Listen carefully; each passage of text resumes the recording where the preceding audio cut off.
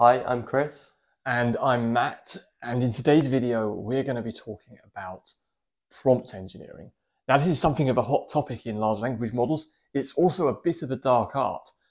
For those that don't know, a prompt is something you give to a large language model that determines how it responds. We've used prompt engineering on MindGPT, which is our large language model for answering mental health questions, and today Chris is going to explain how prompt engineering works and how we've used it. So I guess the starting point is, what is prompt engineering? Yeah, so prompt engineering is a way of structuring the inputs in such a way that we get a desired output. So for example, if we have a question answering task, we'd want to influence our model in such a way that it actually answers the questions that we're giving it. Right, and we'd want it to answer the question in a clear way. We might also want it to take into account context, which is what we're doing on MindGPT, incidentally, because the context is the mental health data that we've given it, and the question has come from the user. Why do we need to do prompt engineering, though? So with natural language inputs, we have a huge search base of possibilities, a very large combination of different words that we can input into the model itself. Sure. So we need a way of cutting down on this search base and reducing the amount of time we're doing instead of just trial and error. So this is about a systematic approach to finding that ideal prompt, or at least a good prompt for what we want to do, right? Yeah, exactly.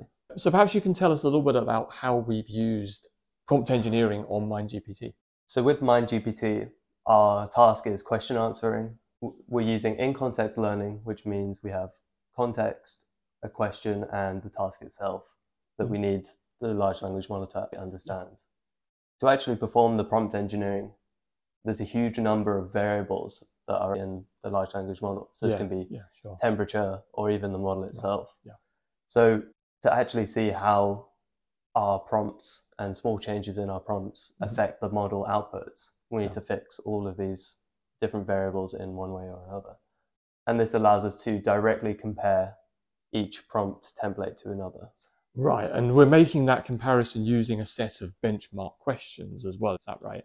Yeah, so we have benchmark questions which have an input with a fixed context and an optimal output as well that we can compare to. That optimal output is really down to our judgment. It's what we think is good, and then we can see which changes to the prompt get us closer to good, right? Yeah.